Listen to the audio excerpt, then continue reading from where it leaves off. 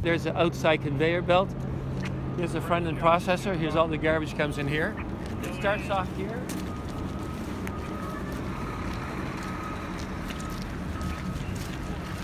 All the trucks, they pick up the garbage and they come in here to the scale house. Yes. So all the garbage, once it's picked up curbside, is right here to the front end processor. That's what that building is called. And from there, all the bulky material is taken out first, and any big metal pieces are taken out.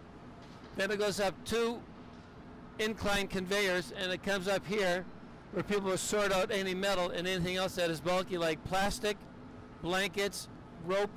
They'll take that out, and any large objects. Then it goes into this machine over here, the blue box, which is a bag breaker, and every single bag is broken open.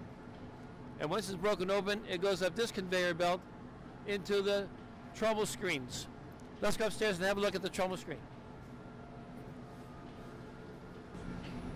So here they're doing a quick sort to take out anything that's bulky. This is a bag breaker. All the bags are broken open, and when they're broken open, they come up this conveyor belt and they go into the big giant drums that have holes in them. And we're just waiting for some garbage to show up.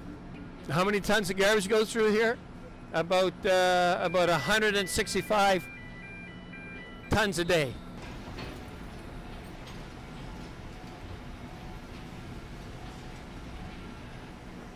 But you can see how much plastic is in it, and things that should not be there. There's a pop bottle.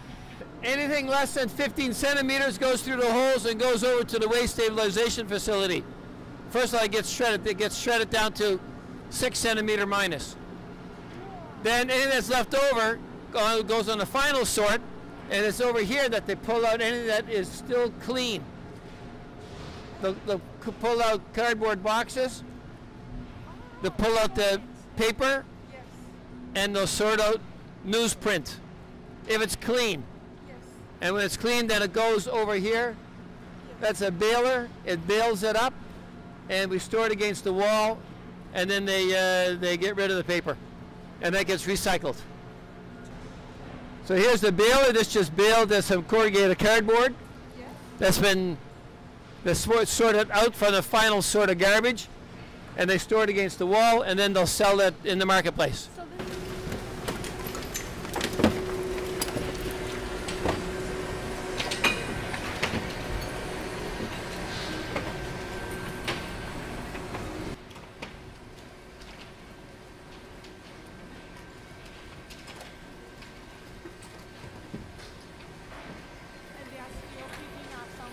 they're still picking out any paper, any newsprint, any beverage containers, any piece of metal, any hazardous waste, any corrugated cardboard box that is still clean, they'll pull it out.